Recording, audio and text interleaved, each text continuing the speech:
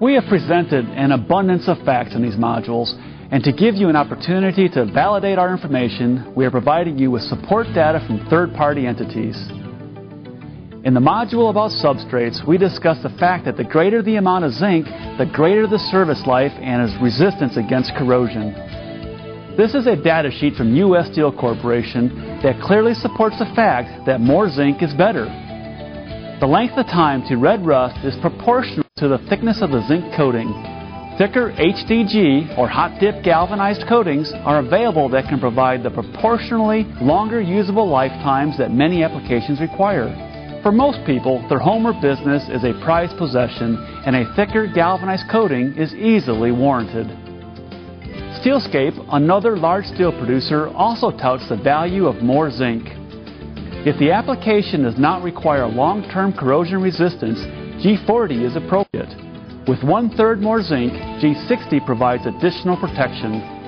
With its still heavier coating, G90 is up to the challenges of more rigorous long-term applications. Now let's look at Galvalume proof of data. ZNAL is Steelscape's trademark for their Galvalume sheet. Here they state the unique combination of aluminum and zinc can outlast galvanized steel by 2 to 4 times depending on the environment. This U.S. Steel data sheet states, bare Galvalume sheet steel has exceptional corrosion protection. For most environments, the full lifetime of the product has not yet been determined. Also note that this chart extends to 30 years for most environments before 5% red rust is accumulated.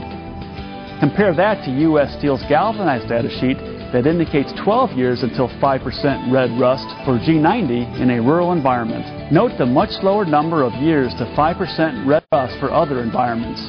It is also important to note that this chart refers to bare galvanized. While a paint coating will significantly increase the usable life of galvanized, research indicates the life will still not match that of Galvalume.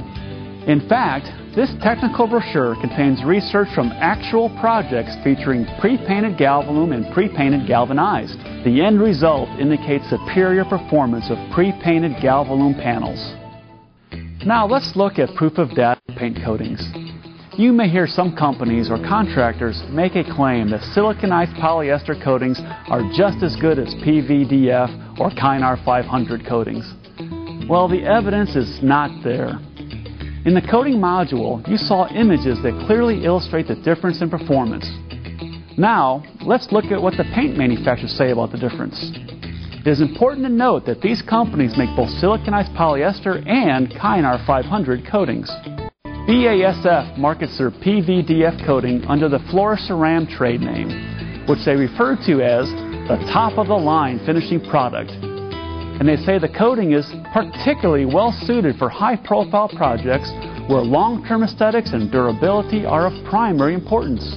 If you are a home or business owner, long-term aesthetics and durability are most likely of primary importance to you.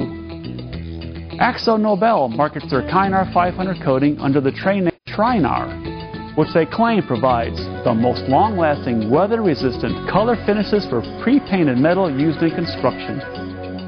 Here is a side-by-side comparison of AkzoNobel's siliconized polyester coating called Ceramistar to their Trinar PVDF coating. Note how often the word superior is shown for the Kynar 500 coating, which is further evidence that PVDF coatings are the industry's best option. For more information, here are some internet sites you can visit and download.